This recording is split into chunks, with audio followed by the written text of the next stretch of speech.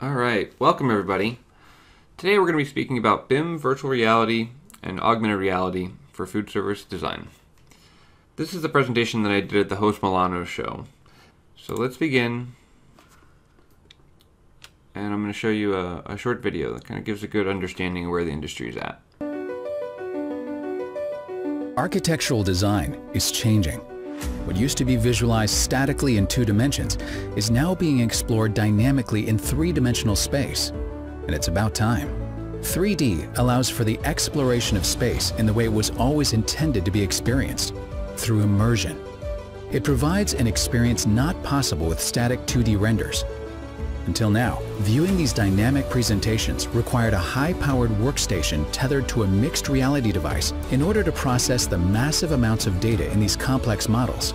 Umbra makes this limitation a thing of the past. Umbra has been pushing the limits of 3D for over a decade as the de facto standard in optimization and visibility in the photorealistic video game industry, an industry leaps and bounds ahead of others in graphic fidelity. Umbra is now simplifying what was a complex architectural and construction workflow, while also giving an incredible sense of scale, depth, and spatial awareness that simply cannot be matched by traditional rendering solutions. Umbra enables rapid visualization and accelerates revision cycles, streamlining the entire design process. Now you can Umbrify your content with the click of a button to view on AR, VR, mobile, and web-based devices. Whatever your application or 3D content, Umbra can automatically optimize it for anyone, anywhere. 3D is big, and it's only getting bigger. How will you make the most of it? Alright, so I chose that video because it just gives a good idea of where the industry's at, where the industry's headed. It covers, 3D modeling, virtual reality, augmented reality, construction, how they all are going to kind of come together and meet to really make all of our jobs a whole lot easier. So to start, let's talk about virtual reality. So we're going to cover virtual reality, augmented reality, and something called merged reality in this presentation. We'll start with virtual reality. So with virtual reality, you're immersed in a completely digital environment. You cannot see any real objects. You always have goggles on that cover both of your eyes. You can't see daylight or anything outside. And so in this digital world, you can build a digital model, which could be a food service design, it could be an architectural building, it could be video games, it could be, really any 3D scene. And so for food service, we look at virtual reality as, for our clients, we can give them a virtual reality headset and they can visualize our food service designs. Architects do the same thing, have clients visualize the interiors and exteriors of buildings that they design. So that's how virtual reality is going to be used in the food service world today. Next is augmented reality. So with augmented reality, you don't have these goggles that cover your face or your eyes. There are some glasses that are like a visor that you can see through, but you can see the real world around you. And so one of the things with augmented reality is you can use your phone or iPad. All new phones in the last couple of years have augmented reality built into them. It uses the cameras and displays something like a hologram into the real world. And so there are also glasses, or it's called the Microsoft HoloLens that we'll touch on later, that is an augmented reality headset. And it is really just a visor with a transparent screen that you look through and you can see, again, these like holograms overlaid in the real world. And so with augmented reality, you're superimposing an object, a digital object, into the real world. And you can do it at a scale of 1-to-1 where, these objects come in at identically in the same size that they're created. Or you could do it at a scale of, a very small scale. You could look at a whole building on a conference table, and you could spin it around and do it so that you could see, each detail, and you could zoom in and out and kind of change the scale on the fly. So one of the things with augmented reality that I really want you to remember here is that because it can be used on a phone or an iPad, it's much more accessible to a much wider audience. Virtual reality is an expensive headset, and so with that, comes a lot of barriers. Your clients probably don't own virtual reality headsets, or they don't use them for work, and so these are things that if you want to do a virtual reality experience, you have to hand out these headsets, or have these clients come to your office and actually use headsets that you guys own. Whereas with augmented reality, you could just have them go to a website or download a mobile app or something like that, and they could just use their phone and iPad to actually receive your digital augmented reality model. Or maybe it's just a cook line or a piece of equipment or a bar or really anything that you may want to send them that they could then superimpose into their real world. And so with merged reality, we're combining the two things together. A good example of this is with the HoloLens. It's an augmented reality headset, but you can actually click your fingers to open up menus and close menus. And so that would be considered more of merged reality, because you do have this real world interaction of you clicking your fingers that is being viewed by these augmented reality goggles that then interpret it to do something in augmented reality. So these two things are definitely getting merged, but for this presentation, we're really going to mostly cover them separately. The HoloLens is kind of a special thing in its own that we'll cover later on.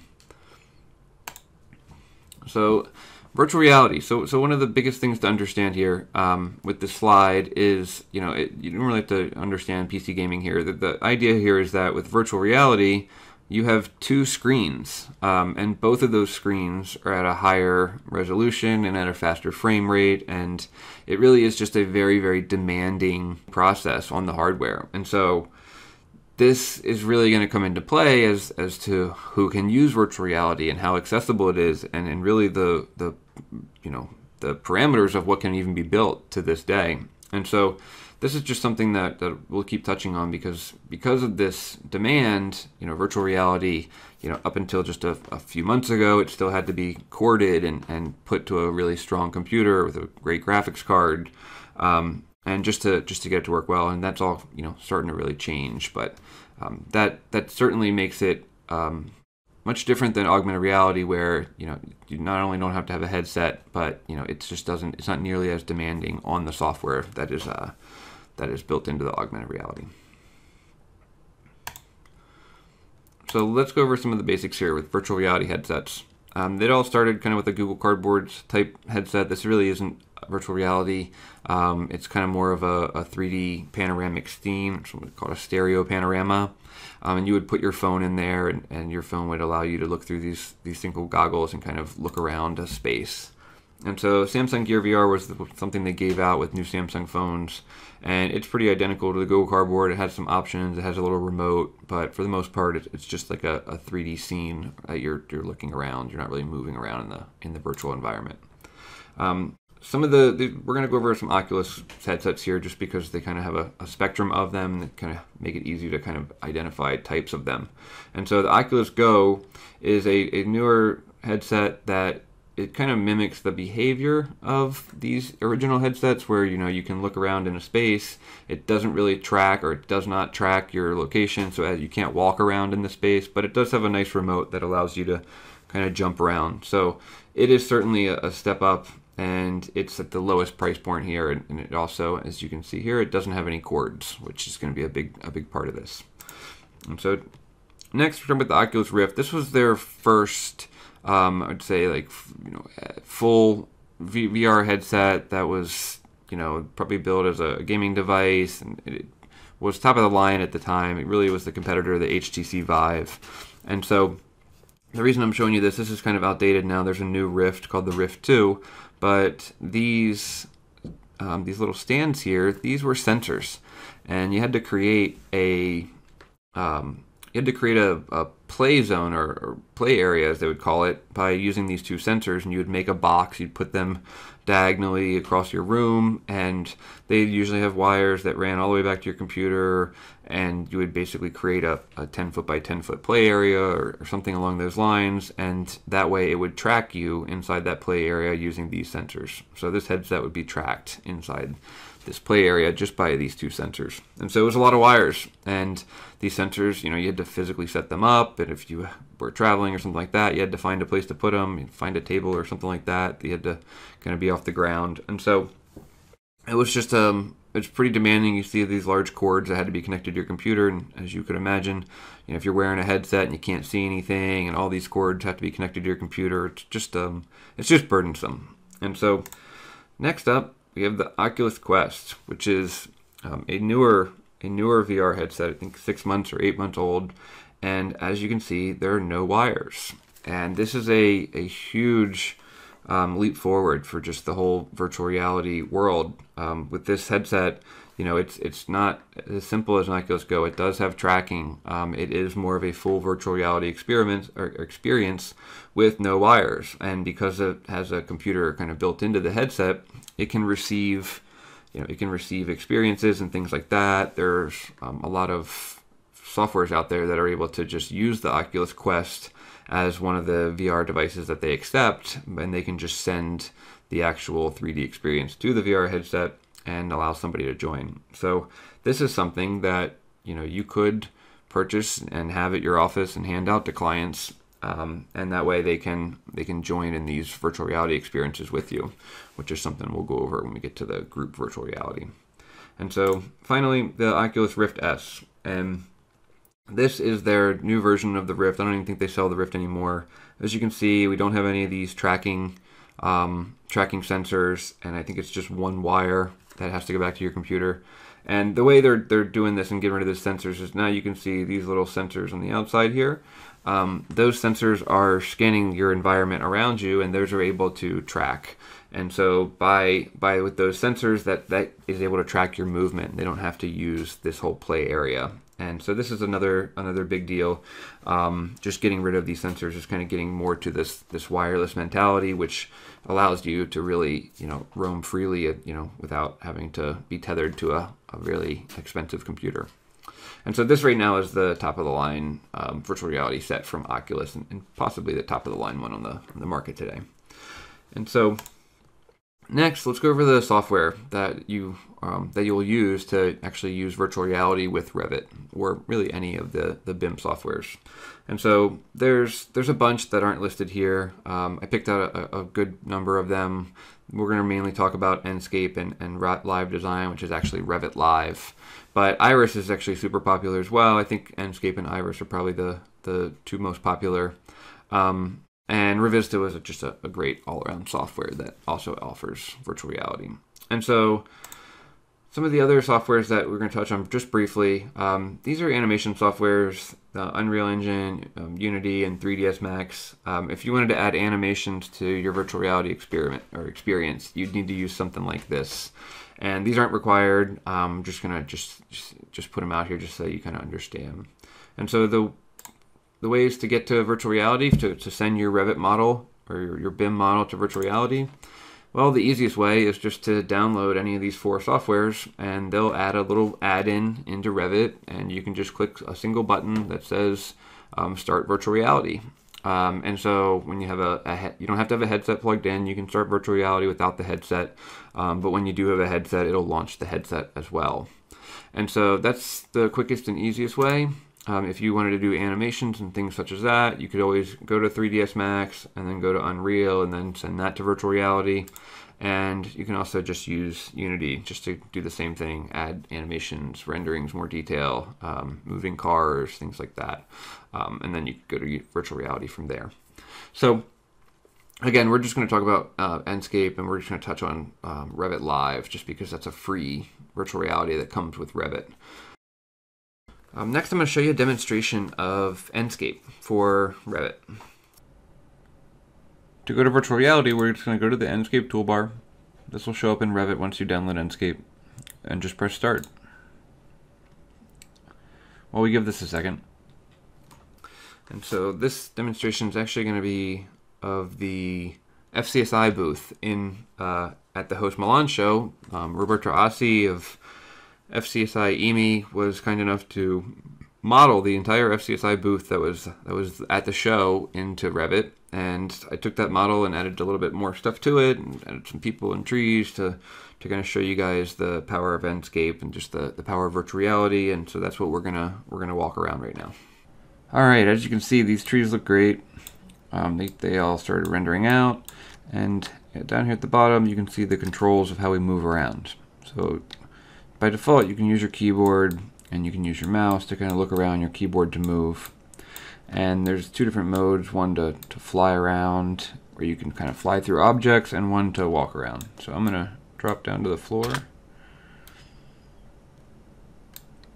And now we can walk around. And so you can see I can go through doors, but I can't go through physical objects like shelving or any other equipment.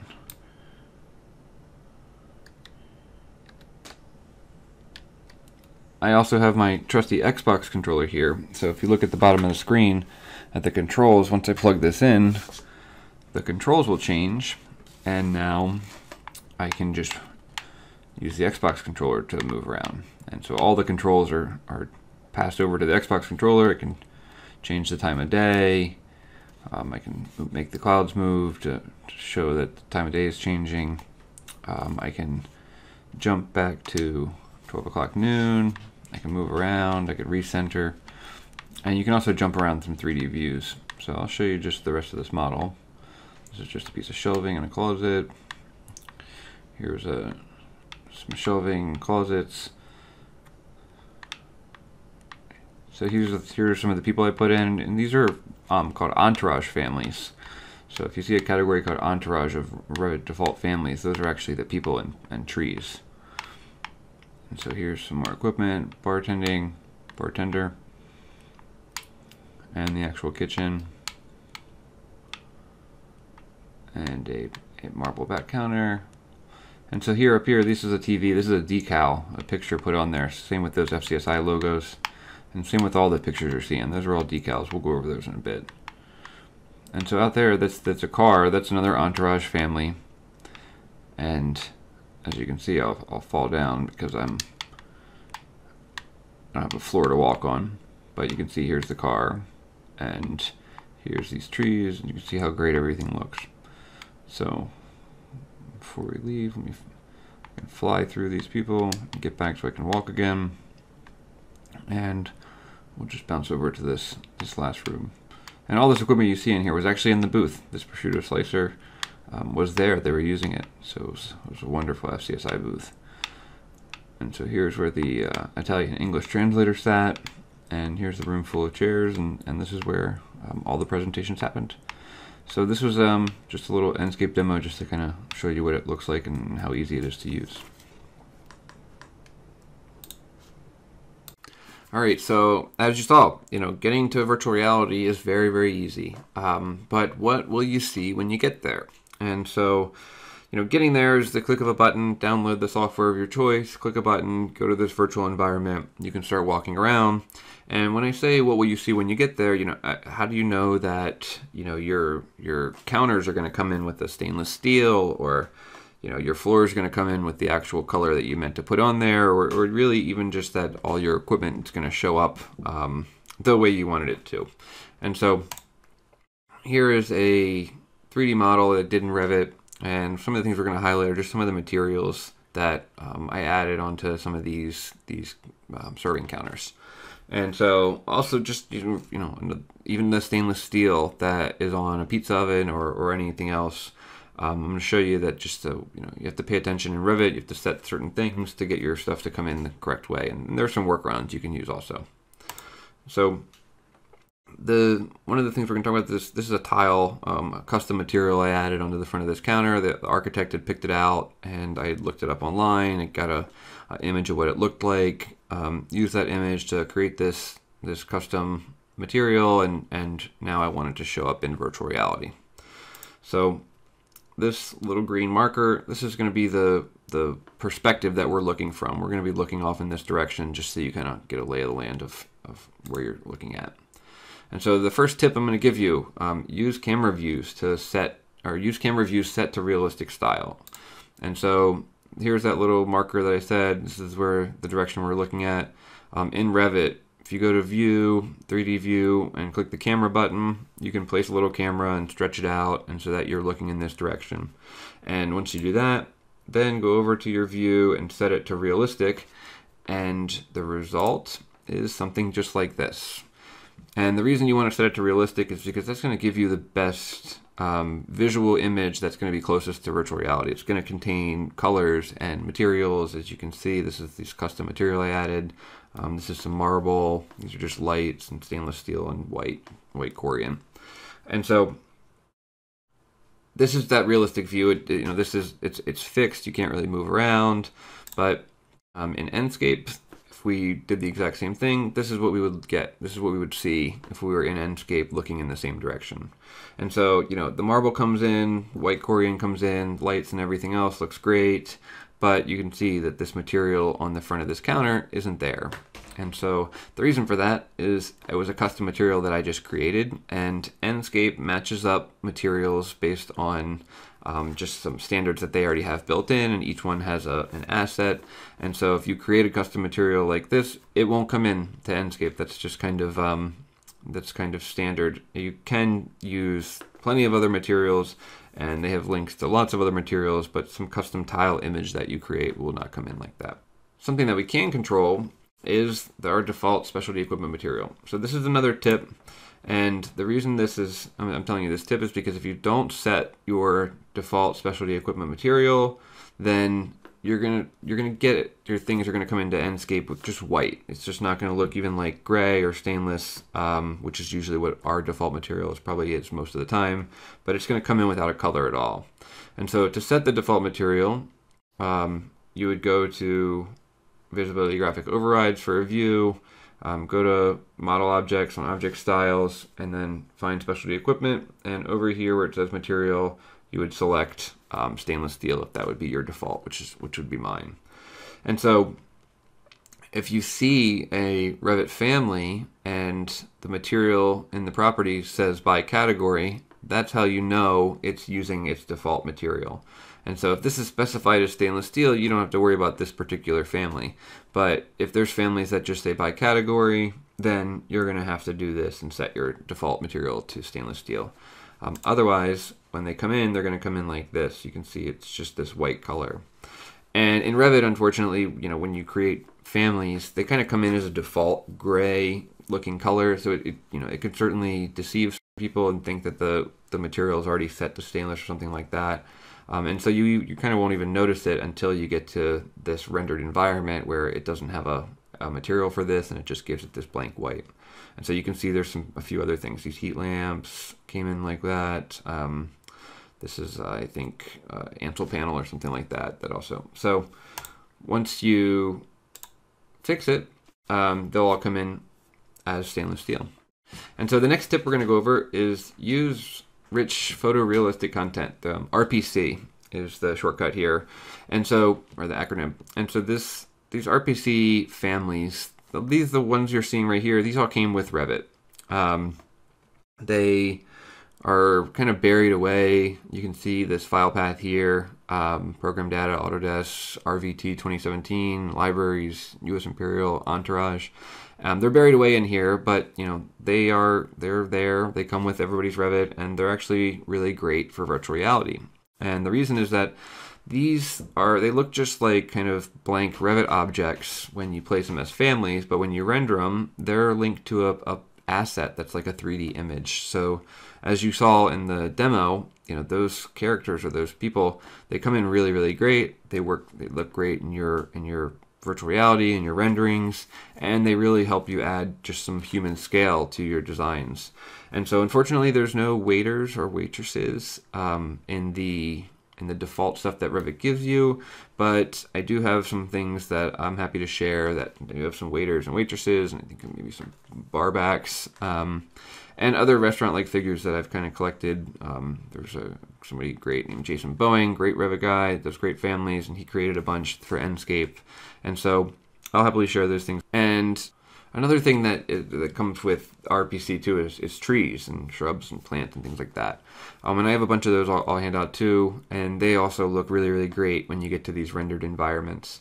And another thing is like cars, really any of these photorealistic objects, a lot of it being exterior stuff, but it could also be things like smallwares and food on shelves and lots of other things. RPC is just a great way of putting a photorealistic 3D object into renderings or into a virtual reality experience, which is really just rendering on the fly.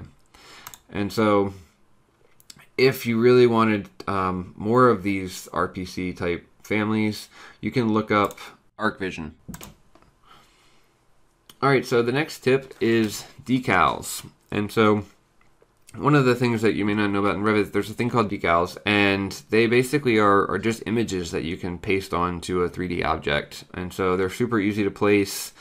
Basically just you can even go into a 3D environment or a 3D view and click the decal button, insert it, select the image, and then you can just basically stretch it onto a 3D object or a 3D geometry inside of Revit. And so I put a bunch in here from the last FCSI conference I went to, a bunch of sponsors there. But they look great. So they come in, they look great. You can also use them for things like mimicking tiles. And so you'll see that here next. I use them just as kind of pictures here, but you could do the TV screens, or you could do just pictures or laptop screens, computer screens. You can kind of use these things to really just fill in any detail that's missing.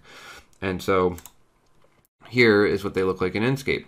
You can see that tile didn't come in yet, but you can see that these decals look great. They come in fully colored and just like a rendered image. And so also I added a bunch of people in here, RPC families. You can see they come in really great too. And as you move around in Enscape, you can kind of walk around these people. So they really pop in the virtual reality environment. The same view, but here I actually added decals for all the tiles.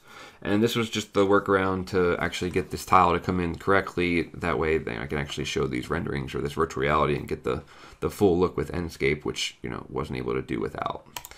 And here's just one more look at it, just from a different angle. I wanted to show you this just so you guys could see just the light coming off this glass and some of these trees and things that are outside. These are all those RPC trees, and this light coming off the glass is just a standard, the sunlight from Revit that Enscape picks up, and it just looks really great. Kind of, this is a really, really quick, simple rendering if you want it to be, and I could just take a screenshot and really, position it just the way I wanted to. And that's why I feel like, people think virtual reality, but really it's a really easy way to create, really great looking renderings, or what food service designers would call renderings, just on the fly without, waiting a couple of hours for stuff to get developed and needing no skills whatsoever. I didn't do any special settings here. I just downloaded Enscape and ran it and took a screenshot at this particular spot. So next up, let's move on from single-person virtual reality, and let's go to group virtual reality or collaborative virtual reality. And so this is a company called Insight VR, and special thanks to Brick Brunson for introducing me to this. This really opened my mind. I knew group VR was coming, and I knew people like Enscape and Iris were working on it, but Insight VR's approach is much different than I thought, and I actually really, really like it. And so it would be something that I wish I could have used when I was a designer, but it's not that old. I think it's even less than 2 years old, or certainly close to that. So what you're seeing here is, I think this is 8 people or maybe even more than that in a room.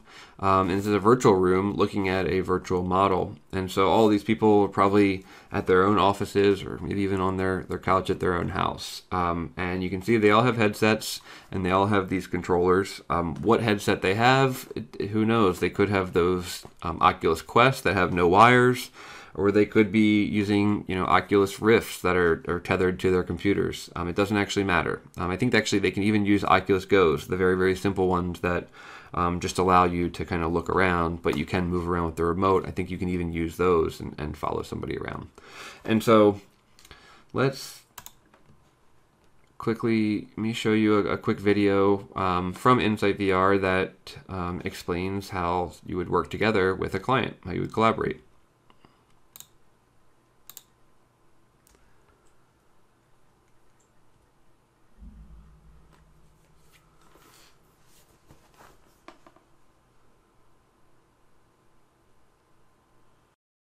The workflow itself was similar to the Navisworks workflow, whereby the lead architect coming to here, this environment, saw where the potential clashes were and started adding these labels.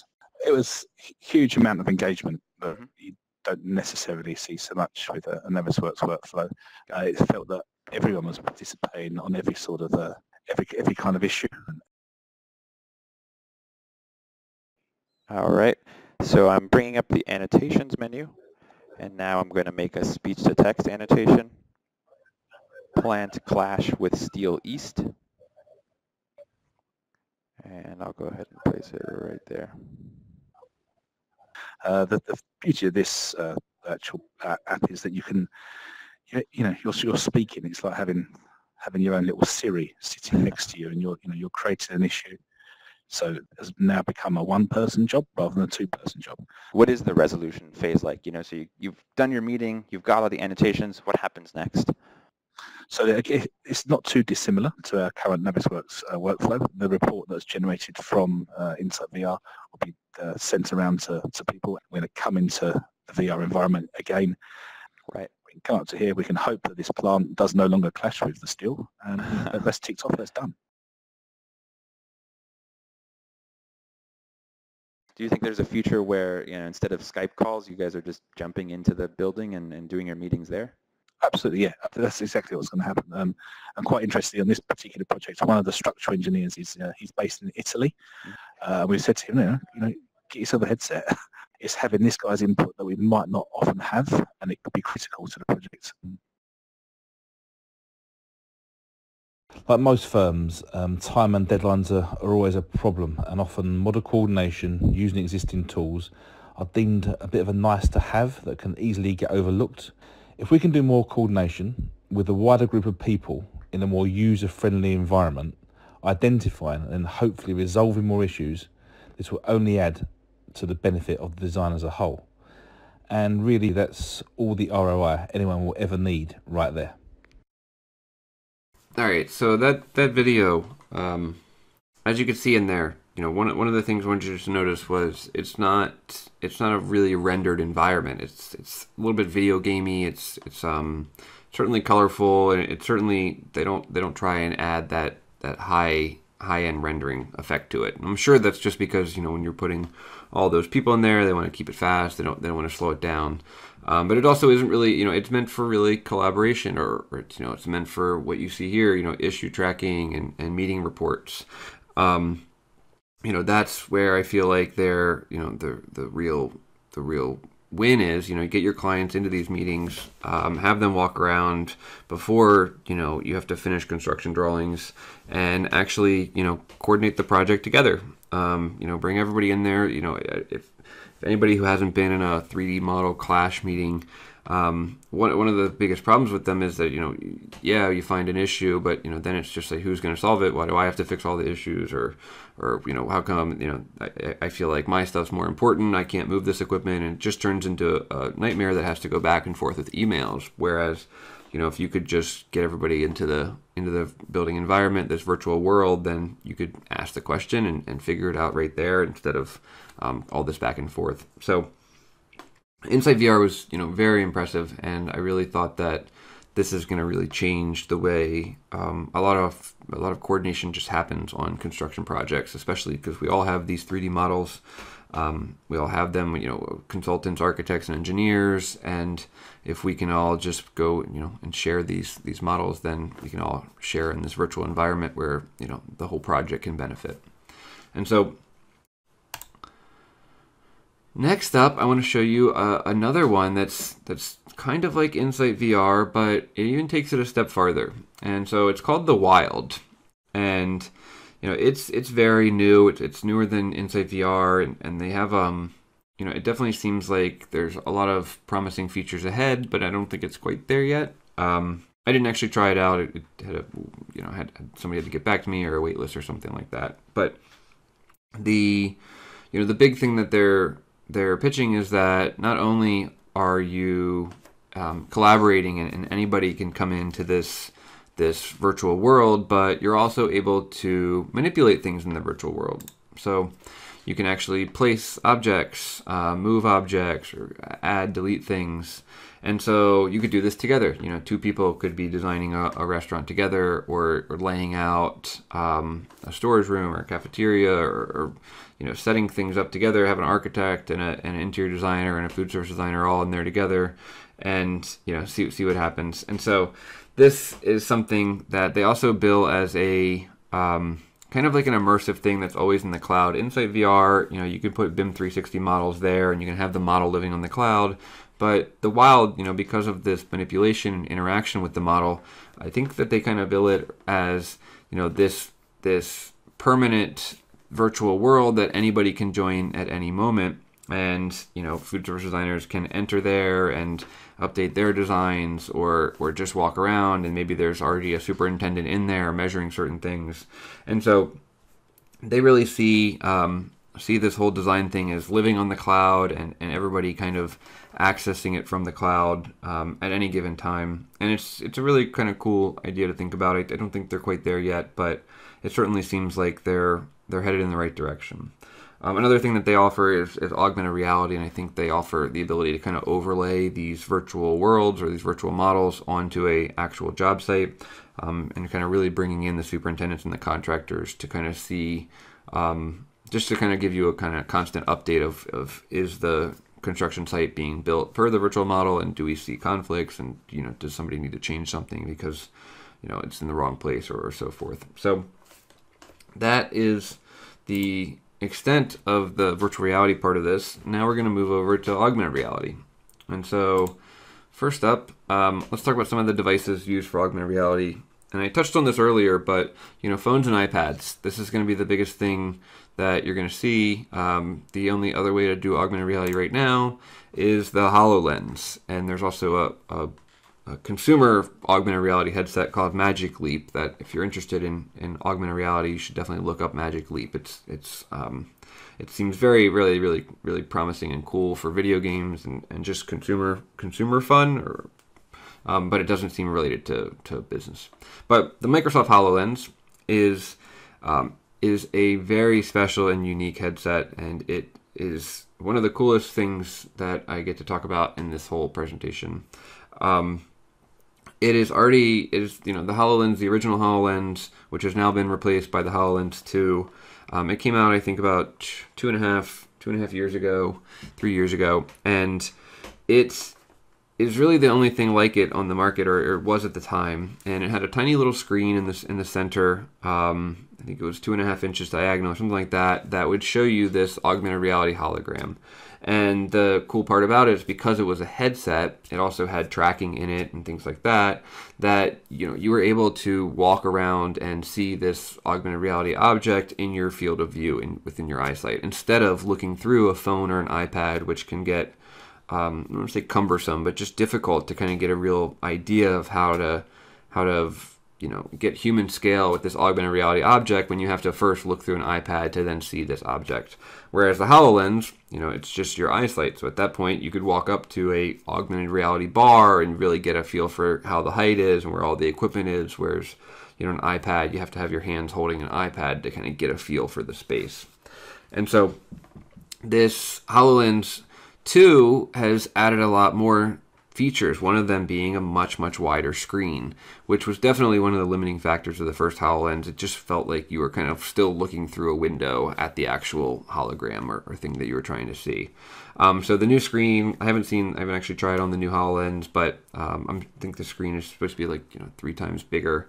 And then it also has eye tracking software. So it has sensors that can see where your eyes are looking, and because of that, it can interact with this augmented reality environment. So it's kind of back to that merged reality idea.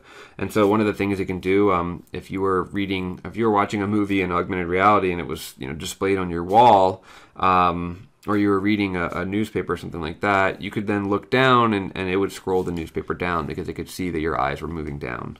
It could also just, you know, by the direction your eyes are looking, it could, you know, you could select menus, or you could automatically scroll through menus just based on how your eyes or what your eyes are actually looking at. So it seems extremely promising and a really cool piece of tech for just construction in general, just because of the ability to overlay 3D models onto a job site. And so I think it's $3,500 for the new HoloLens. I think the original one was about $5,000. And so here you can see Microsoft is very aware of how important this thing is going to be to construction. The came out with this hard hat option quite a while ago at this point, and so this is you guys may have seen them on job sites already. They're very popular with large contractors, and you can have a superintendent or anybody just have one on the job site, and they can walk around and they can see these 3D models hanging in the air for ductwork, or if you had one for food service, you could have a client see the entire kitchen, all laid out into an actual space. And so it's a really great thing. It's going to be getting easier and cheaper as time goes by, but this is definitely something that you're going to hear about constantly in the construction industry, because augmented reality and construction just go hand in hand. They pair well together. Construction's all about building something or predicting the next thing to build, and with a virtual model that shows a completed process that you can kind of separate into a kit of parts, you can easily kind of overlay what the contractors need to build next. Here's where the ductwork goes, then I want to bring in what the ceiling would look like, and show me where all the light fixtures get hung, and where's the floor tiles go, and you could literally augment everything there just so that the contractors actually know where to place everything. And so I think the precision is down to about an inch or maybe less. It's still not perfect precision for field measurements or anything like that, but every time they come out with a new one, that seems to get a lot better. So all this technology is very, very new. I did this presentation for FCSI Denver about 18 months ago, and researching this one, it was basically a completely new presentation. So all the group VR is new, a lot of the headsets have all been updated, and they just keep making leaps and bounds. So I'm quite excited to see what the next 18 months brings. And so we're going to watch here a video for Visual Live. And so Visual Live is another app or software that can be used with the HoloLens, or it can just be used with an iPad or phone to add augmented reality onto a job site, or really anywhere, but it's kind of primarily for construction or AEC. And so let's watch this video. Welcome to Visual Live. We'll show you how our innovative solution can bring your models to life in 3 simple steps. First, you will need access to a computer to download our plugins, and can be found in the Downloads section of our website. While viewing your model in Revit or Navisworks, simply place a VL marker in your model on any vertical or horizontal surface.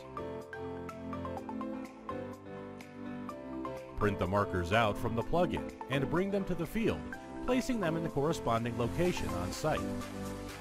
Simply scan in the marker with your phone, tablet, or HoloLens device to instantly place your model in its real-world location. Easily load your models with your phone, tablet, or HoloLens. With Visual Live, it's as simple as that. Visit our website to find out more about how Visual Live can bring the power of augmented reality to your site in 3 simple steps. All right, and so you saw there, they make it seem very easy, but I can tell you that with the iPads, it's definitely not nearly as simple as it is with the HoloLens. And the big thing is tracking. You scan a QR code, and that QR code places that augmented reality model in that space, but it now, as you move the iPad around, the augmented reality has to stay in a fixed position. And so with the HoloLens, it does a really great job of that. But with the iPads and iPhones, if you were to jerk the phone left or right, it may lose the model, or it just is not, it's definitely not perfect. And they're certainly getting better, but I would say that for construction, it's kind of tough using just the iPad or phone in that type of software. And so another AR software that I do think has a lot of promise is Qubity. And Qubity, this demo right here is just showing how they superimposed a whole building onto a field, actually, and then they're walking through it. And I can tell you again, with iPads and tracking, it doesn't work as well. It's just you can't augment a whole house onto a field and walk through it perfectly. But what Qubity does do really well is just augment a single piece of equipment. And so I did a short demo at the Host Milan show, where I had my iPad and I downloaded the Qubity app, and I sent a piece of equipment from Revit to the Qubity app, and I superimposed it into the classroom and just kind of passed my iPad or just held it up so everybody could see this hologram in the front of the class. And for one single Revit family, it works really great. It would work for you know, a dishwasher or an oven or all kinds of things like that that you wanted to place in a space. For a chef's counter, you know, you could certainly place something and look far away, but, you know, trying to walk up to it and kind of walk around it, it just would feel, it would work, but it wouldn't give you what you're looking for. It wouldn't really give you somebody a feel for how tall something is or how far their reach is or things like that that you would probably do, that you'd probably want. And you could do those things with a HoloLens, though. So if you really want that great augmented reality experience, definitely go out and look into a HoloLens or get your company to buy one, and then you guys can share it on every project. So the Qubity app, though, you know, to send something or send a Revit family to, we'll use this Cleveland kettle, to send a Revit family to Qubity, all you do is download the Qubity app. It's up here in add-ins. You would just press export. It would make sure you're pay for Qubity. I think I'm still on a trial.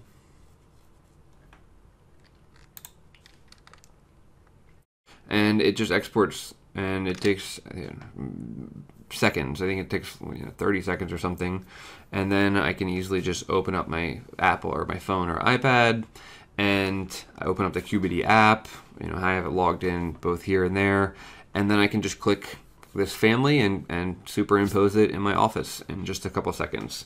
So it's really, really easy to use. If you send a, you don't have to use it for one-to-one scale. I mentioned earlier, you could send a whole kitchen design and have it on your iPad, and you could superimpose it onto like a conference table and spin it around and basically show somebody a holographic 3D model on their conference table of your design. And so it works really great for that as well. As you can see here, I can open it in the browser, which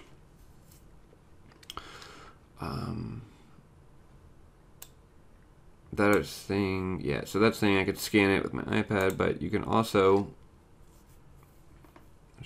let's give this a second.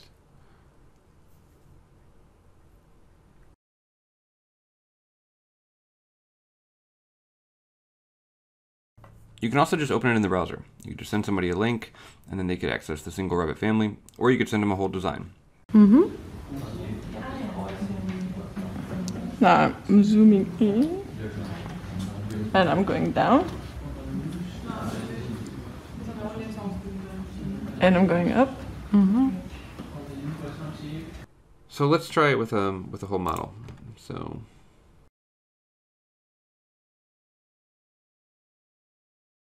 And so again, we'll just go up here, we'll go to Qubity.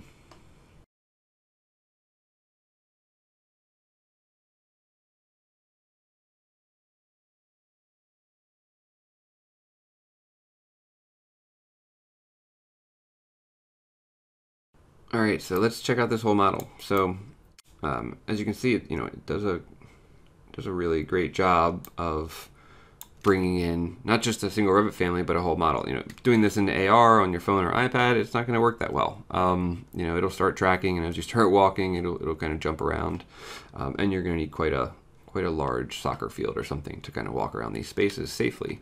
But as you can see, you could give this link to a client just by emailing it to them, and then they could come in here and there's this walk thing. So I can do walk here. Let me try that again. Yeah, and so you can just drop yourself in, and you can walk around. A client could do this without Revit, without anything. This is just a web browser, and they could actually walk around this environment just like you would in virtual reality. And so this is just some cool features that allow a client to kind of experience all of this stuff without. And Enscape has something very similar to this as well. But the augmented reality plus the virtual reality is something that's kind of unique to Qubity. And so I can just click reset, and I can jump back out. You could change this. You can do mirroring, which is just allow you to put this up on onto a presentation, or allow somebody else to kind of follow you. Just show your screen somewhere else. And you can send it to those cardboard things where you have that simple virtual reality, kind of like the Oculus Go or Google Cardboard.